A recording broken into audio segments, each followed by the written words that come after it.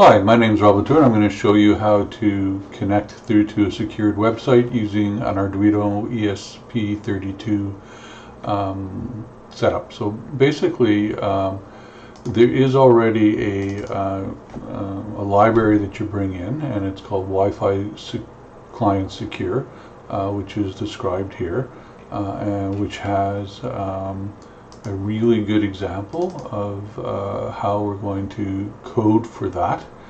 I'm just going to see pop up here, and basically this is what you do. It explains how to connect to the website.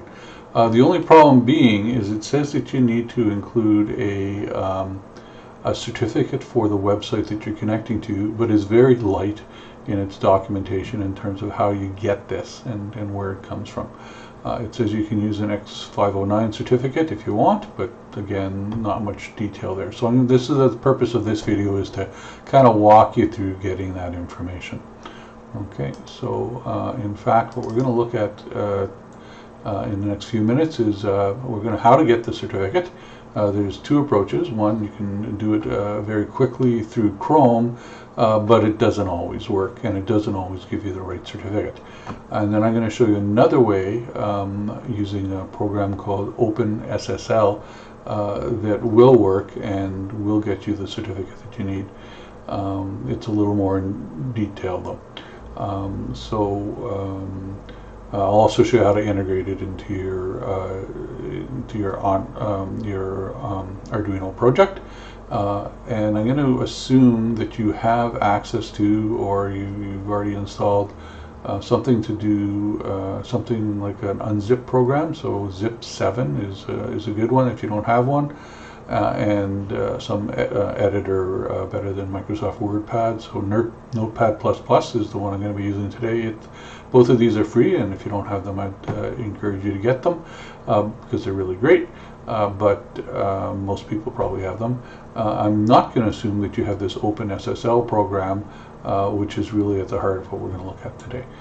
So this is where you can download it from, though, and I'll provide a link to this in the notes below.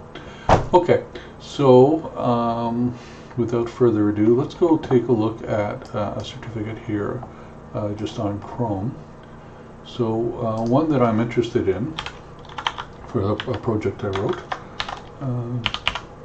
is from Pushbullet, and there it is there. That's the site I want to connect to. And how I would get a certificate through Chrome would be I just click on this little lock here, click on certificates, click on detail, click on copy to file. It starts a little wizard. Choose this option here. Next, give it a file location. So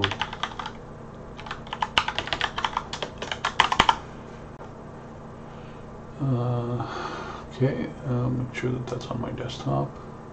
Yep. Okay. Nope.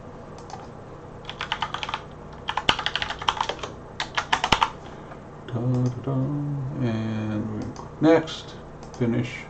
Says it's done. Great. Good. Let's go look at it. There it is there. If I was to open it, I'm going to open it with Notepad here. You know, there's the certificate. Unfortunately, for my purposes, that's the wrong one. The other problem we're going to run into with Chrome is that not all sites are going to be able to work that way. So another one I'm interested in is https zebra dot.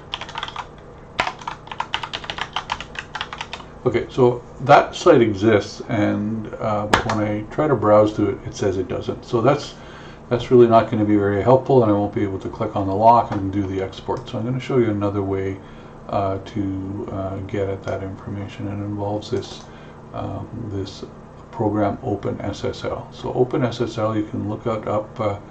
Just Google it and find it. It's a great little project. It has kind of everything you need to get at this information. But the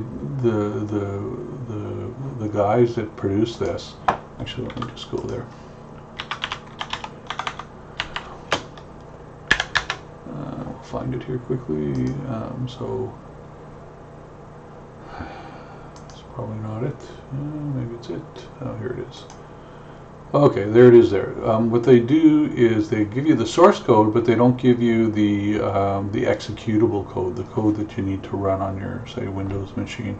So that's probably not great for everybody. So what we probably want is just a program that we can download. So these guys here, Fire Daemon, who I've actually worked with before and are been around for quite a while, have a website where you can just download the executable. So I'm going to just download the executable, and it's going to download it into a zip file. So let me just go look at that. Cut. Alright, so what we're going to do then is we're going to make a new folder here on our desktop. I'm going to put the downloaded file there, and we're going to unzip it. Here I'm using the 1-zip. Okay. And then we're going to go find where the executable is. So here, binary. And after a few drill downs, there it is there. That's the one we want. So how I'm going to access that then is I'm going to open up a command prompt. So that's by holding down the Windows key on your computer and pressing R, having that come up, and just type in CMD. And there it is. So I'm going to change my directory so that I'm pointing to this directory here. So I'm going to do CD/, and that puts it back to the root directory. I'm going to click here, I'm going to copy that, I'm going to paste it in there. So paste, and then I'm going to go here, I'm going to CD space quote. So that changes me. So if I look at this, there's all these files here. So the one I'm interested in is this openSSL program. So what we're going to do then is we're going to issue a command to get at the certificate. So the program I wrote actually has the command in it. So I'm going to pull it up here. So this is a program to produce a kind of a scrolling message on a display that you can build. Anyways, that's not what the program is. This is about. It's about this. So here's the command we're going to run. Okay, so let me just copy this. Okay, copy. All right. So CLS clears the screen. Okay, so I'm going to paste that command in there. Okay, openSSL, S-clients, showcerts, connect API, pushbullet.com. That's where I want the certificate from, and 443. That's the secured port. So I'm just going to press enter, and there it is. So there's my answer. Okay, and as you can see, there are two certificates here. Let me make this a little bit bigger. Can, and it's actually the second one that I'm interested in. I'm not sure what Google responded with. It was probably the first one here, but it's the second one that I'm interested in.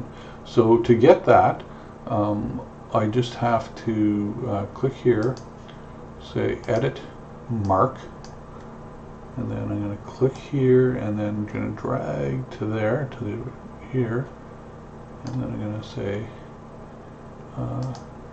edit, copy, and there, that's in your clipboard. Now while I'm here, and before I forget, I just want to show you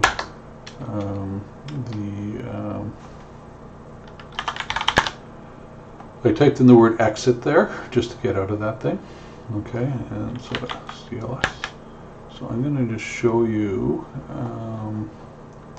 Here's another little. Okay, sorry. Let me go back here. I need that command again. Oh, sorry, I'm getting a little mixed up with my copies and pastes. So let me just put that, I pasted in, sorry, I've copied the certificate here, but so I'm just going to plop it there for the second. Okay, I'll save it, and then I just want to, sorry, I'm bumping around here a bit. I just want to go back here to this program, get that command again, copy it in.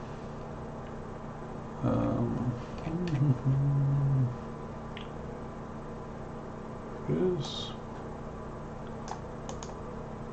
copy. I actually use a program called Ditto, which is really cool. It lets you manage your clipboard, but I don't want to bring it up because then you'll see maybe some passwords I've got stored in it. So anyways, here's the same program that we just ran, same website, and if I just hit enter, it would go do the same thing. I just wanted to show you though, this was the other website that when I went to Chrome I tried to get into, but it said it didn't exist, so I'm going to just press enter there, and in fact it does exist. In fact, oh, there's my phone, just a second, wouldn't you know it. Okay, turn that off, hope they don't call again. Okay, so so you can get a certificate out of there too. So the one, however, that we're interested in is the one that we saved here, and I'm just going to show you how to get that into your Arduino project really quickly. Let me just get this guy up there. Okay. There's my phone again. So this is the format that we need. So let me just copy this format here. Okay, close that down. We'll throw that in there. Kind of that's what we're after here. So and let me save this because I'm opening it in not in Notepad++, but Notepad. So let me open it up in Notepad++. Because it's really easy. So what I need to do is I need to surround the code with these quotes on this side and these /n quote slashes on the back end here. So to do that quickly, what I'm going to do is I'm just going to take this first line and I'm going to copy it here. I'm going to take this second line and I'm going to copy it here. But in terms of getting all these guys here, what I'm going to actually do is with Notepad, I'm going to hold down the Alt key, the left Alt key, and I'm just going to go like that, drag it down so there's a thin line there. And then I'm going to let go of the mouse and let go of the Alt key, and I'm just going to type in /n quote space slash, and just click over here, and that saved me from doing that multiple times. And so the same thing over on this side. Hold down the Alt key, bring that down that far, let go of the Alt key and the mouse. And type in space,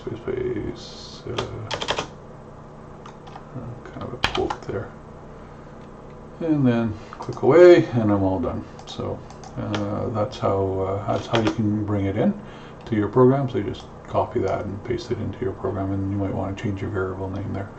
Anyway, so that's it. That's all I really wanted to show you, I believe. Let me just check here. We've seen how to do it with Chrome. We've seen how to do it with SSL. We've seen how to integrate it into your Android app. Here are the links that you may be interested in. Again, I'll include those at the bottom. Hope this has been of good use to you. And I've got a call to look up and see who called me. So thanks for your time.